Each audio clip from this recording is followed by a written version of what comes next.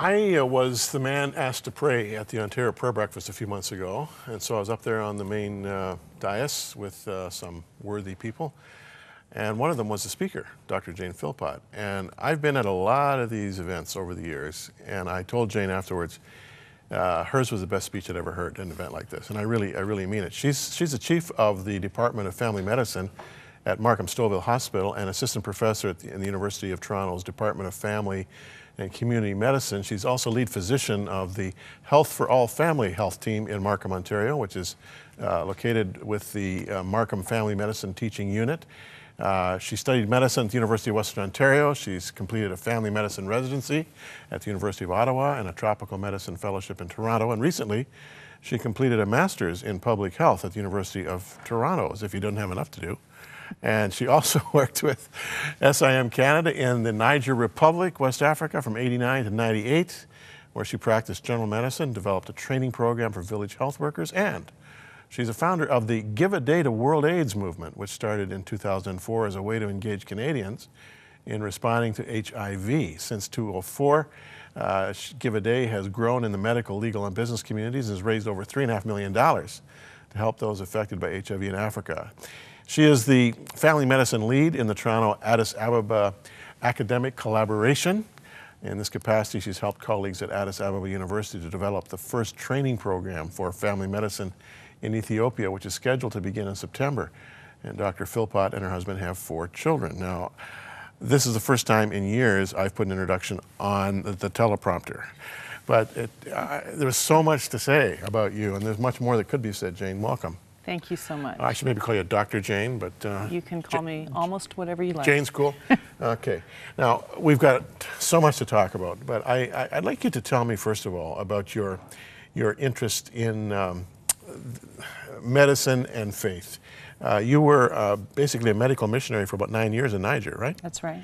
How is it that you went there in the first place? Well, I had the privilege of working in East Africa during my medical school training. I was actually quite inspired by a number of my colleagues in medical school who had worked internationally, and I had the opportunity to work in Kenya. And it was a real eye-opener for me, as it often is for people when they work in a lower resourced setting. And it made me aware that my medical training was a great opportunity for me to be able to serve in a very practical way people who were in need, both physically, spiritually, emotionally, socially, in many ways. And you know, whether we work as physicians here at home or whether we work in an international setting, it's all about healing and helping people to live more meaningful and productive and healthy lives. And I'm happy to be able to be part of that. When you were a student and you decided to pursue medicine, did you have this in mind, that you would like to be a medical missionary, or has all that's happened to you kind of come as a surprise? You know, as you know, God just opens doors bit by bit to see what He has in mind for us to do in our lives. And, you know, the setting actually to me is secondary. It's really important that we do what we're supposed to do each day of our lives. And so I had the opportunity to realize that there were an extraordinary number of needs, as I say, in countries like Kenya, where I first worked in Africa, and then we had the privilege of working in West Africa for almost a decade.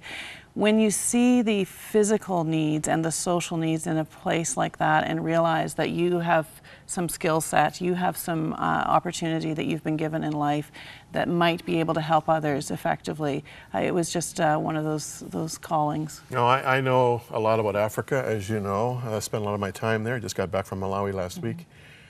Africa is very adversarial. There's a lot about Africa that can threaten one's life in terms of malaria, in terms of other kinds of afflictions, illnesses, diseases.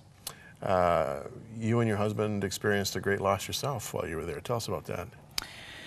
Well, we knew that when we went that we were prepared to put everything on the line for our work, as I try to do every day, to say, you know, God, you gave me another day, let me use it for how you need to. And so when we went with our firstborn daughter, little Emily, and when we moved over to West Africa, she was not even a year old.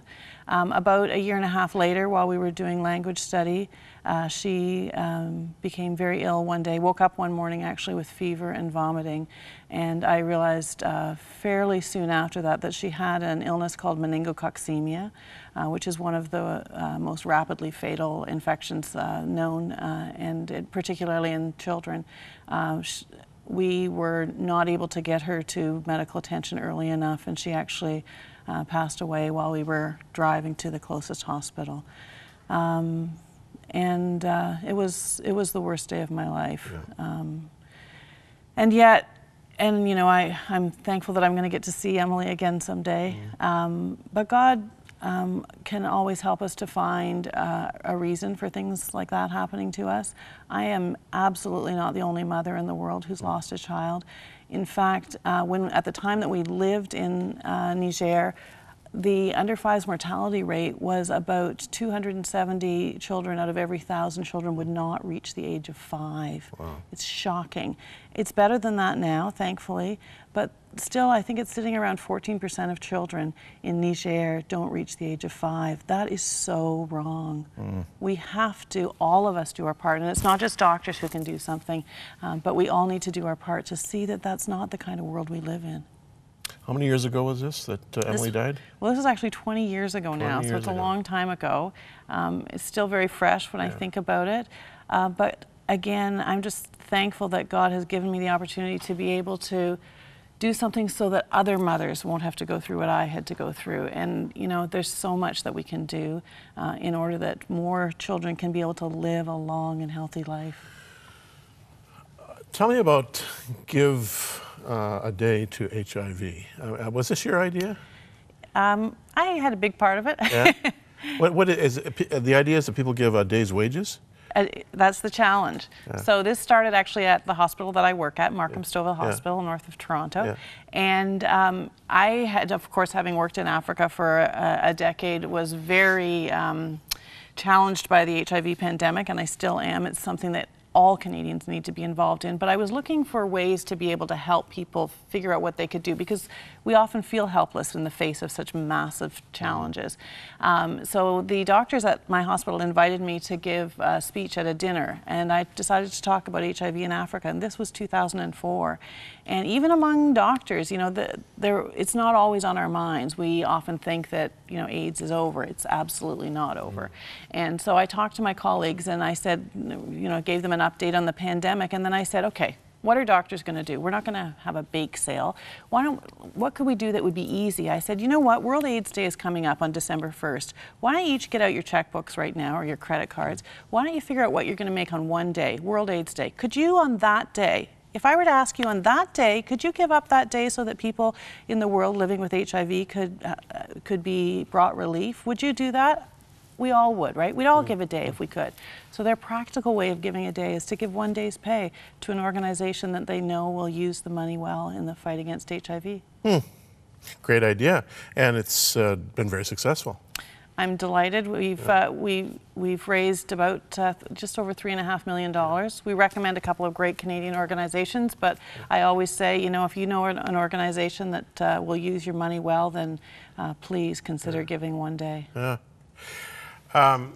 You've got a pretty significant job at the hospital. Is most of your work now administrative? No, I still see patients about half the time. Yeah. Half-time clinical and half-time administrative leadership. And you're also teaching. We teach family medicine residents, yes. Yeah, so you've got a lot on your plate. You also have 4 children. How do you balance this major professional involvement with being a mom of 4 kids? Well, the first thing is I have possibly the world's best husband. Oh, there you go. That's a big help. That's a huge help. Yeah. Everything that we do together. He's a fantastic dad for our kids, and I just wake up each morning and, you know, face what opportunities I get to do, and I just work all out till I crash into bed at night. And I have an awesome team that works with me at the hospital. There's, you know, everything that I've been able to help out with, I haven't done any of it alone. Tell me about Addis Ababa. Oh, Addis Ababa is a fantastic city, first of all. It's the capital city of Ethiopia. Yeah. And a few years ago, I was invited to go to Addis Ababa as a representative of the University of Toronto to help start a family medicine residency program. You know, Addis Ababa, or the country of Ethiopia, has one of the worst situations in terms of health workers. You know, that in that country there are over 80 million people in the country. There are about 2,000 doctors. Can you imagine? 2,000 doctors and 80 million people. So they've got a very ambitious Minister of Health who is working very, very hard to train more doctors and then to have more specialty programs in the country so that doctors don't have to leave the country to get their education. And so they invited us to come, and I got to be a big part of that in helping them to develop a brand new program to train family doctors. How did they connect with you? How did they know about you? A fabulous psychiatrist named Dr. Claire Payne in Toronto had helped start a similar program for psychiatrists there, and she and I met one another, and she knew I'd worked in Africa, and she said, would you like to come along and see if you can help? And it's been a massive privilege. I can't say enough about how happy I am to be part of that. Have you encountered the Kelly Highwood Church there? I have, yes. Fantastic church. I think it may be the biggest church in the world. The last time I was with them, they had 7 million members. I mean, extraordinary. I just couldn't believe it. This brings up a really delicate issue, but it really, when I was first confronted with it in Ethiopia, I was blown away by it. Female circumcision. I was told by one doctor there that about 80%, if not more, of the young girls in Ethiopia undergo this horrific procedure. Is that the case? Well, I'm not an expert in that area. There are certainly parts of the country and parts of many other countries where it's still a common cultural practice. And there's also a marvelous little clinic there in Addis Ababa that deals with women who have the fistula hospital. The fistula hospital, who, because they've born children far before they were old enough really to do so, and so they have interior tearing and horrible things happen. There's a lot to be done. There's so much that can be prevented, though, right? So the Fistula Hospital is an extraordinary place, and yet, being a family doctor, I'm all about prevention and all about helping women not have to go through horrendous labor experiences and not having, traumatic deliveries. So there's so much that can be done to prevent those kinds of tragedies. The thing about Addis is it looks really good from the street, but you get behind the buildings along the street, and there's just a warren of sorrow and poverty there that is overwhelming. Well, the only thing that I can say about Ethiopia, though, is that the people are extraordinary, and so what you kind of get to look past the very difficult socioeconomic conditions there and realize that people are all the same. And some of my greatest friends in the world are my Ethiopian friends. And do you eat with your hands when you're there? I sure do, and I love it. I love it. We've got a couple of pictures here that you brought along. Let's take a look at them, and you can tell us what we're looking at.